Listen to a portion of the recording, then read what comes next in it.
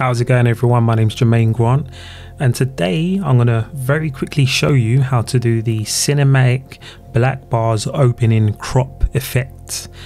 It's a very long title, but let's just get straight into the video. So as you can see, we have the clip in our timeline, or my timeline. The first thing we're gonna do is we're gonna create an adjustment layer. Once we've created that, we're going to drag the adjustment layer into our timeline. Make sure we drag it above our existing clip. Just make sure that the adjustment layer fits the length of the clip. Next thing we're going to do is we're going to open the effects panel and we're going to type in the search box crop. Don't forget to highlight the adjustment layer as well. And we can either drag the crop effect into the effects control panel, or we can just double click it. I'm going to double click it, a bit lazy.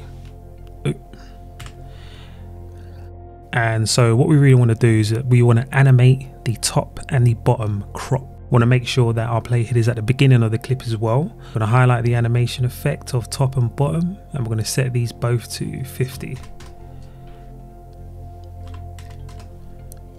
Okay, so we're going to scroll along our timeline, say about here. We're going to set another 2 keyframes, 1, 2, and we're going to set them to 12.5 for the top and 12.5 for the bottom.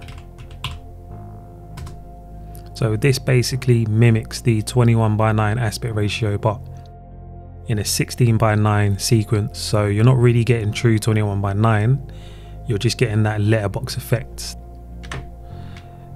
That is it. If you want to make it longer, highlight these 2 and push it towards the end of the clip. And if you want to make it shorter, push it towards the beginning of the clip.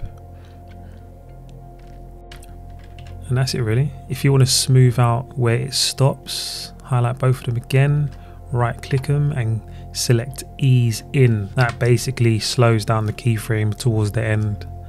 And that's it. Nice and easy. Guys, thank you very much for watching this tutorial. Don't forget to comment, like and subscribe. Let me know if you want me to do any more tutorials, or if you need help doing anything inside Premiere Pro, let me know and I'll make a tutorial on it. Don't forget to also check out the other videos on my channel, and I will see you lot next week. Happy days. Take care.